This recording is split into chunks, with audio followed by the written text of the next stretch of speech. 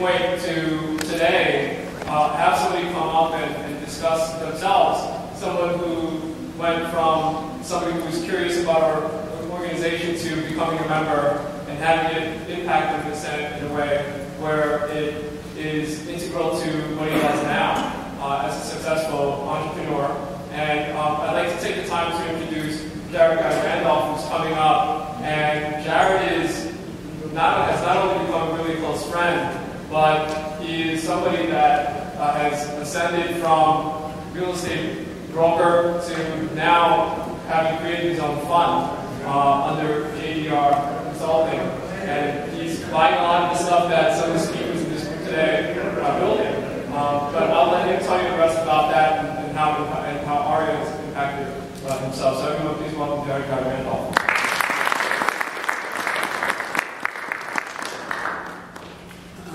Good morning, everyone. I think Dorian needs to always had it more prepared than the citizens. Hopefully I get some seconds on that. Thank you guys for having me.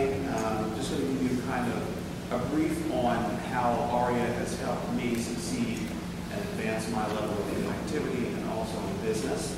I think it'll be helpful if I kind of give you a little brief history on myself. So I've been in real estate for almost 20 years now. I have a finance and development background, sold $2 billion in real estate.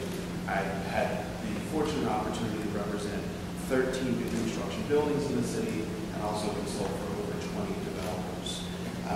My focus in business has always been on the development and the commercial investment side of the business.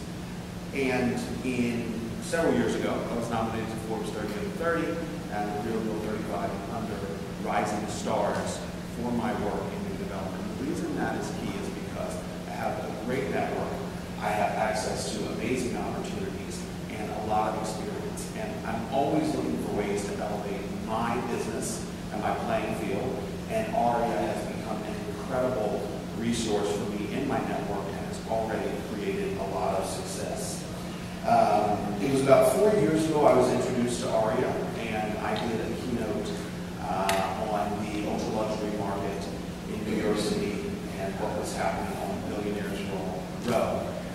And then after that, it was such a success and such a great time, I asked Aria, guys, can I be more involved? So what led up to after that was they had asked me to speak also at their Miami Luxury Summit, and that was another very successful program where I met two key people who were affiliated with Aria for several years that have helped me build my business today. And what I want to do is actually give you guys some real-time examples and kind of quantify what Aria has done for me. Before we do that, can we play the video? If it doesn't work, I'll ad-lib. If it does, great.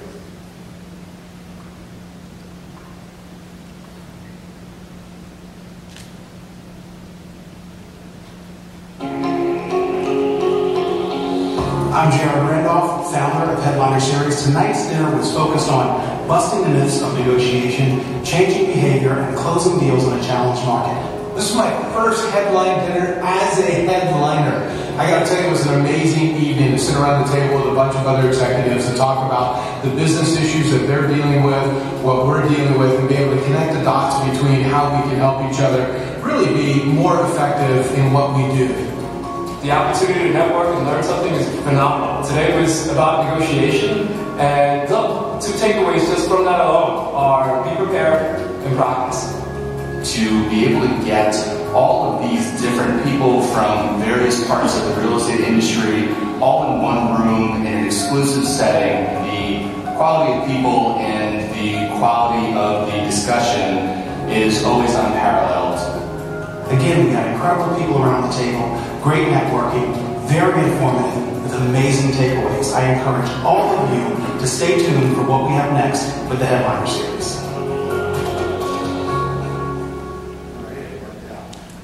So the reason that was important and I wanted to play that for you guys was because as a business owner, an entrepreneur, a real estate broker, and looking for ways to elevate my business, I put together a series several years ago called Headliner Series. And it's a high-level networking for brokers, executives, and various fields, mainly real estate and finance, but we do some other creative and philanthropic fields as well. Tapping into Aria, and as you can see, having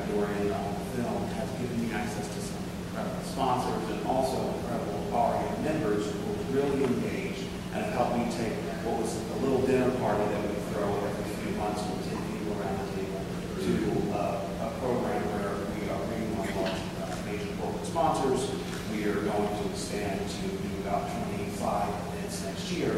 And we now have involvement from some of the major ARIA players in what they're doing with the Headliner Series. Another example is something I worked on with Dorian called Real Estate Warriors. It's another networking program where we watch a fitness class, and from there we'll have drinks, have food. It's about health, wellness, but also networking. That has a huge involvement from ARIA.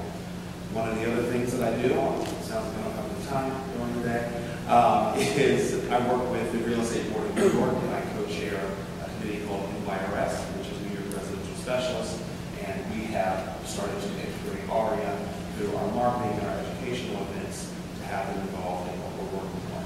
So with all of this said, my background, getting a sense of how I've connected with ARIA over the last 2 years, it's led to $30 million in deals for me, with another $50 million in the works. And the reason this is key is because I found someone, like I enjoy networking, and I'm part of a lot of programs. I started to kind of narrow that down and focus on programs and organizations where I'm seeing benefit. I cannot believe the amount of people when I go here are events that are just open and welcoming, want to speak, want to connect, that I then develop friendships with and business relationships with after the ARIA events. So I encourage everyone in the room to go up, introduce yourself to someone, get their card, have coffee, have lunch, and then see what you can do to help them build their businesses, and don't be afraid to ask them to help build your business. So if you're looking for an organization, as I can see you're all here and committed and involved, to be a part of, ARIA for me is number one. Thank you guys.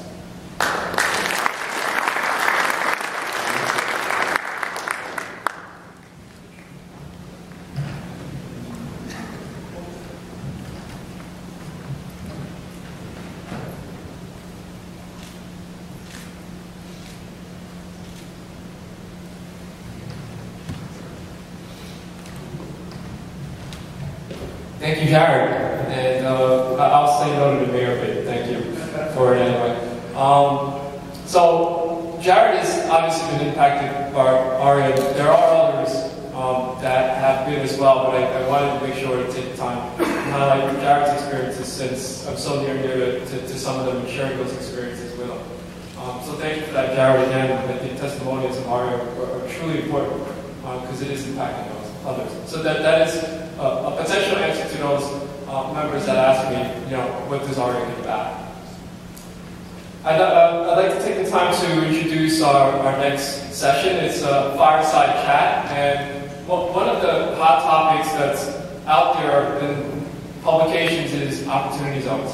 So we wanted to get somebody who knew a thing or two about opportunity zones, and I'd like to introduce David Kohl, who is the partner and chief strategy officer of Bridge Investment Group, one of the largest and preeminent investors in the opportunity zone space itself. So we should know a thing or two about that. And then Greg Christensen, our very own Greg Christensen of WFG National Title Insurance Company, is its senior business development officer, is going to be interviewing him.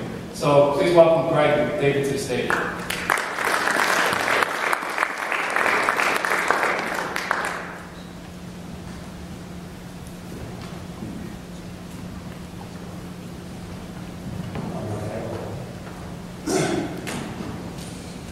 Good morning, I'm Greg Christensen. I'm with the direct national underwriting team at WFG National Title Insurance Company, and also the vice president of area in Manhattan.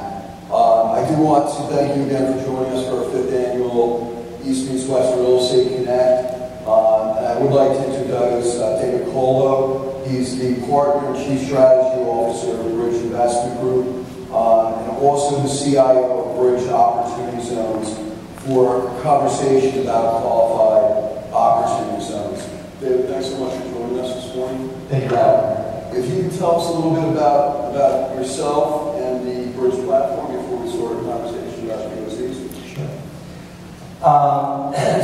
And again, I am the Chief Strategy Officer and Chief Investment Officer of the Opportunity Zone Fund Program at Bridge.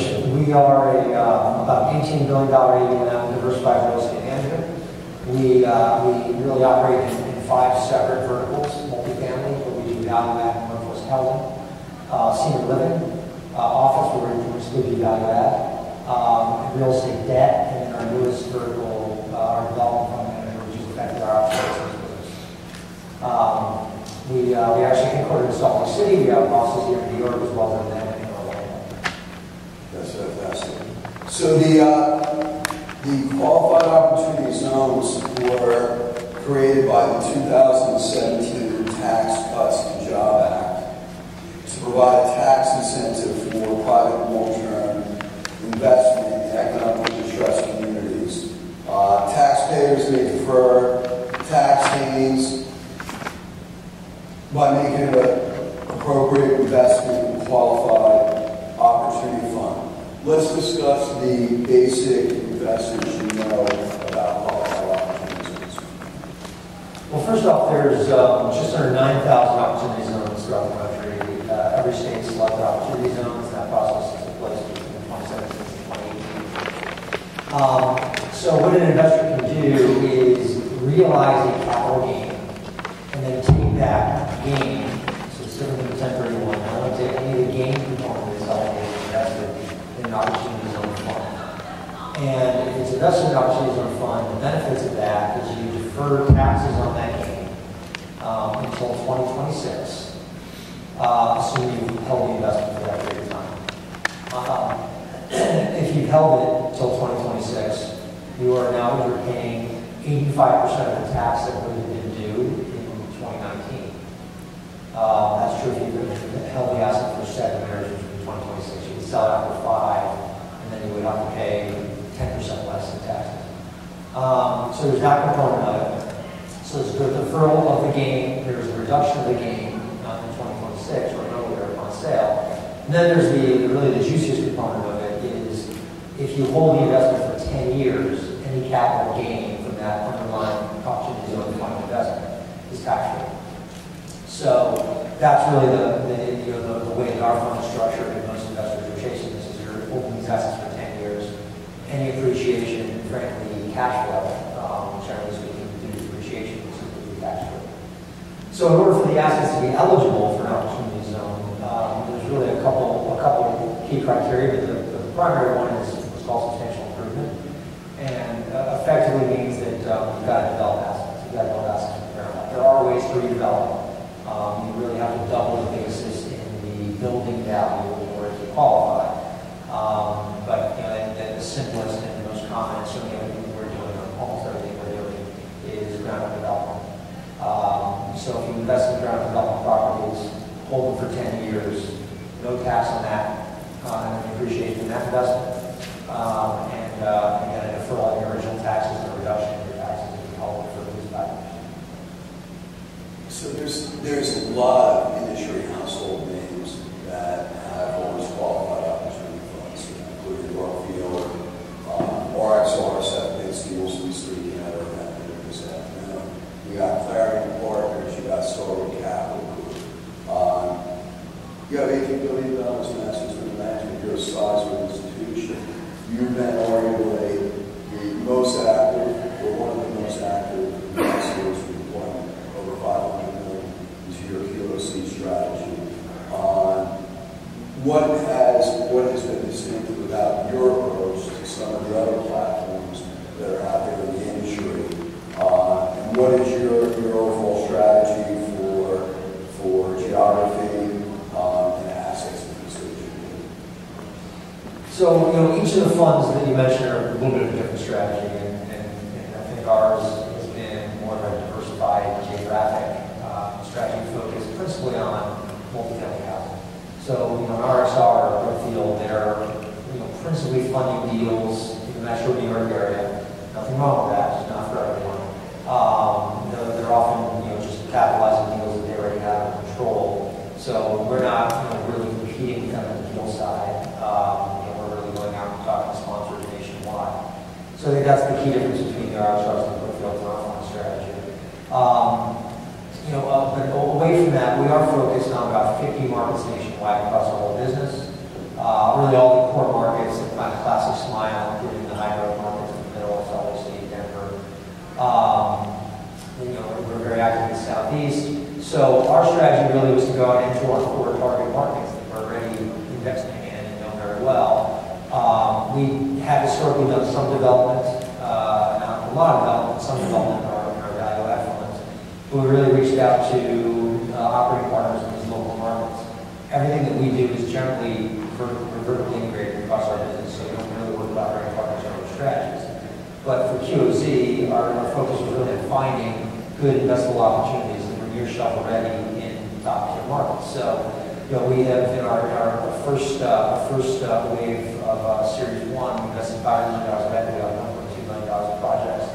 About 80% of that is multifamily. We are in a lot of it is West Coast. We're in Sacramento, California. We're in Hayward, California, LA, Salt Lake City, Portland. We're actually here in Queens, New York. We're in Atlanta. We're in suburban DC. Our second strategy, our second series, which will close in December. Similar. We've got a bigger project in Atlanta, another project in DC. We've got Long Beach, California, Scottsdale, Seattle. So generally speaking, high growth markets where we already have kind of a long-standing business relationship. We really focus on sourcing, more or less shovel-ready or near shovel-ready projects in those markets that just happen to be opportunities. So you have this great diversity across the landscape, from Queens, New York to Sacramento. You guys have active projects in Salt Lake City, which I believe is your corporate headquarters. Can you talk about some specific projects and what you've encountered with your experience at this stage of the game and how it compares with some of your more traditional investments? There's a lot we've learned for the crash course in QOZ and kind of building the planes we fly, so to speak. The regs aren't even finalized yet. We've learned quite a bit, but I think what became clear early on is, we would have a lot of folks reaching out to us when we announced our strategy with, long-dated 10, 15-year master developments. And those just don't really work in the context of the QOZ. Because of the nature of how that capital has to be invested. When you make an investment in a QOZ fund, that money has to go into the project for 30 months. So you don't really have the ability to go through a substantial pre-development phase or get entitlements or change entitlements. You really need to have a product that's pretty close to shovel ready. So I think that was, in the early stages of this, really to sort through what we were seeing. When we saw plenty of compelling development opportunities, but just things that structurally wouldn't work for the QOZ. So we really had to find these deals that were, pretty far along and pretty well made in order to make that work. So I think that's been, one thing that's been important, something that I think investors or GPs and developers are allowed to truly appreciate. So you've got to deliver something that is underwritable. Your costs are not necessarily certain, but near certain. You have to layer in significant contingencies in a lot of instances. But you've got to find something that you can deliver in a relatively tight package. And so we were able to sort through that and find a number of great opportunities. You mentioned Salt Lake. One of our biggest deals is downtown Salt Lake City. It is for those of you who know Salt Lake, if you're exiting off of I-15 going into downtown Salt Lake, it's pretty dreary. So the entryway into downtown Salt Lake City, which is one of the fastest growing cities in America, it looks pretty tough. So a lot of old industrial buildings. We've now purchased almost a block and a half. We've got a pawn shop on there. We've got a lot of old industrial buildings, a lot of abandoned buildings. All of that, for the most part, is coming down. We do have some conversions in existing industrial buildings that we converted. But we are told to develop, between redevelopment and development, about 350,000 square feet of office, about 550 apartment units, and about 100,000 feet of retail and industrial space. So, we're taking a corridor into Salt Lake City that the city has really been ashamed of for a long time, frankly. And we're going to beautify this. We're going to create homes, create office. Salt Lake is a, I said, a fast-growing city. It's a city that really hasn't had much new office delivery in the downtown proper. So there's a very active tech sector in Salt Lake. They principally have to go south in the valley for office space. They want to be downtown, like most modern firms want to be in a downtown walkable environment. They just don't have any options. You've got primarily 70s, 80s, and some 90s vintage office buildings in downtown Salt Lake City. Not a lot of vacancy. So we're going to deliver more of a traditional creative type office product. We've got substantial pre-leasing interest so far. We've got funding system going, we've got tenants fighting for it right now. So we think it's really going to be a project that really changes the face of downtown Salt Lake City. It does really accomplish what the QOZ legislation was set out to accomplish. Another thing I'll say is that there are bad actors in QOZ like there are in really any program. We've tried to work within the law, but also within the letter of the law, but also in the spirit of the law. We're not building luxury housing. We're at the end of the day, we're profit driven. Our investors are focused on return. So, we're not building more affordable than we're required to by the law. We are building affordable. We are really improving the streetscapes in a lot of these neighborhoods. It's true of what we're doing downtown Seattle, where we're taking what was an auto mall in Scottsdale, and we're in that into a real place with office and residential.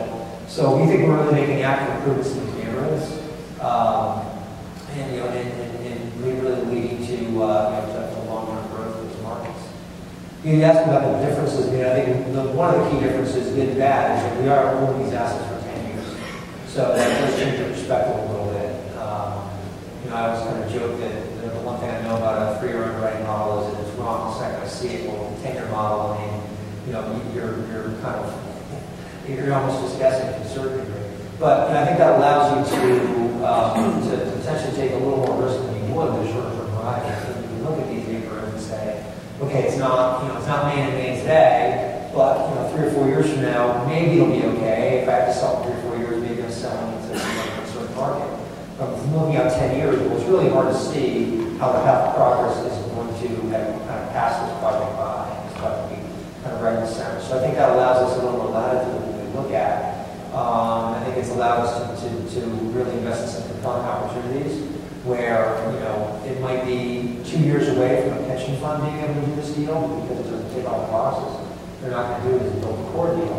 But, we have the ability to look out there and say, well, if we have a 10-year hold, then we'll be exiting into a much different market than we're going into today. So it does allow us to continue to, I think, take a more patient view and be more patient capital. One way that we also mitigate some of the risks associated with that is we're generally using less leverage, we're more like in the 50-55% leverage range versus our existing peers that make it 65-75 construction costs. So we do that to somewhat mitigate the risk because, again, 10 years, one thing I know for sure, they're going to get a downturn at some point in the next 10 years, we're going to need 2. We know that we're going to have to manage through that and just pulling the trigger and selling assets is going to be an option because our investors are looking for us to hold it for 10 years. So you may mention the possibility of bad actors. So in the past, sometimes investment driven by tax purposes alone, such as the tendency to take loan. You mentioned that was a little bit of a dynamic of over-leverage. But do you have any concerns about bad actors, bad sponsors within the QOZ or QO funds at this stage? I think, absolutely. I think that there are always folks who are trying to promote deals that probably shouldn't get promoted when they can add a tax benefit on top of those. It creates the dynamic where they can get people interested. So I do think there is some of that. But there's also a lot of folks trying to raise capital for one-off deals. I think as an investor, you've got to look at that. You've got to, you better be able to underwrite the deal. You better be able to underwrite the sponsor if that's something you're going to go into. Our platform, we are raising capital through Morgan Stanley, UBS, Wells Fargo, Raymond James. But we've been vetted by some of the top tier wirehouses out there. The same is true of Brookfield, of Starwood. So funds that have been vetted by the wirehouse platforms, I think you can rest assured that they've got quality control, and then you're getting what you're paying for, so to speak. But when you're dealing with one-off sponsors, they may be very good, they may be able to underwrite them, they may be able to underwrite the deal, and that's fine if you can, but I do think there's the risk of putting money into deals that they probably shouldn't be going into simply because of the back. So you're raising the capital from wirehouses. So the Economic Innovation Group estimated that between the U.S. households and corporations, they have $1.6 trillion in unrealized capital gains. The underwriting tremendous pool of potential capital eligible for investment in the opportunity zones themselves. Do you think that the investors going in, is it for the tax benefit, is it for the long-term appreciation, or is it social impact? What's the driving force for those people that invest in that? Yeah, I think there's a lot of driving forces. I mean, I think the tax impact is the principal one that brings probably most investors to the table. But I do think that ESG become more important in our business. I'm sure it's true of most of you as well. And there are a lot of folks that are very much focused on ESG components. We have a separate workforce housing fund that is an impact fund. You have bank for CRA credits and ESG impact investors. But most of these distribution platforms have groups that focus on ESG for their high net worth clients. So that has really generated a lot of attention and a lot of interest. I mean, there's a lot going on with the QSE regulations. I do think that reporting will be required. Two of the bills that came out yesterday. I do think reporting ultimately is important and will be implemented. However, we're going to voluntarily report on Irish metrics for our workforce housing fund. We're going to do the same thing with our strategy here. So I think we've gotten a fair amount of interest from impact investors, but your traditional large impact investors are foundations, so there's no tax benefit when we do this. So it really is, I think, like-minded individuals that might have more than maybe donating to some of these foundations who are willing to use their taxable dollars into the strategy. So I do think it is important. And that's why I think it's important to not just look within the letter of the law, the spirit of the law, and ensure that we're compliant with this. So there has been, I think, a really strong overlay of ESG on the interest in the fund. I think that has generated a lot of interest in the strategy. But I think without the tax impact, I think that I don't think we have much of a strategy at all. So I think we look at that as the most critical component. And I think that $6.1 trillion number is a great headline number. I mean, there is not a lot of capital being raised for this strategy. Overall, this is a challenging strategy to raise capital for. I think it's great. I think it will produce its intended consequences and desired consequences for a lot of neighborhoods. But it is not, it's not a back on the truck with 1.4. It really very complicated structure, very complicated product to invest in capital deploy. So I think at the end of the day, we've seen a tiny fraction of the overall dollars raised that were targeted. And I think that I don't think that's going to change. I'm sure more money will come in over the next year or two, but I don't think we'll see anything anywhere near I'm not sure whether the edge is also reported on total funds out there. It's like $50 billion, and I think if 10% of that gets raised this year, I think that's a shot. So do you see a rush for people to put capital into qualified opportunity funds to get the full benefit by your end? Is there a rush to engage at this stage? We haven't really seen that. I think it's somewhat foolish, because the difference between putting it in 2019 and 2020 is 5%. It's the smallest component of the tax benefit. Really, the biggest component far and away is the not paying taxes on anything at all, and the deferral is second. So the additional 5%, I don't think it's worth making a rush decision to invest in the fund to take the 5%. So we haven't really seen that, but I think there are a lot of time-sensitive investments, right? Because you don't always control your capital gains. There are investors that are getting K1 capital gains from their investments in private equity or other investments. Right, so those will come in at 12/31 or before reporting at 12/31. So you have 180 days from 12/31. If you sold a business, you've got 180 days from the time you sold that business. So there is time preference for people individually. If you're sitting on a liquid position and you can decide to sell now, sell later, I don't think there's much point to rush into a fund as of 12/31. And we haven't really seen that. I do suspect that if that does ever come to pass, there'll be more at the end of 2021 when you would then lose the ability to get any step up. The way the step up works is you get 15%, that ends